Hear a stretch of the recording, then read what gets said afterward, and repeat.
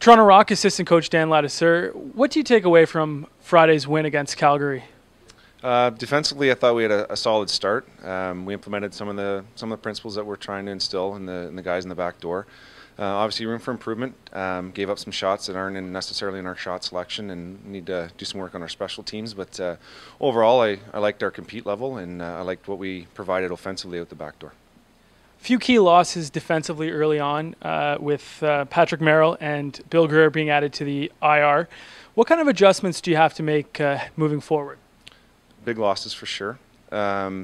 Basically, we're asking guys to step up. There's some guys that are second-year players that we said you're going to have a pivotal role this year, whether those guys are healthy or not. So there's just more opportunity as opposed to pressure for these guys to step up and play a bigger role. And our young guys are going to have to come in and get up to speed very quickly, which, you know, all through camp they've been doing that. So. Speaking of younger players, Ethan O'Connor played his first regular season game with the Rock, picked up a couple of assists and a goal. Your thoughts on his play defensively? Good. After the first shift, he gets knocked down a couple of times. He found his feet, and he's got great athleticism. Real nose for loose balls. We're going to work on some more of his, sort of stay-at-home D stuff, and really, lean on him for the transition game. And again, he's a real hound on the loose balls. And as he gets stronger and more experienced, I think he's going to become a key part of our system. The Buffalo Bandits up next. Your first road test of the season.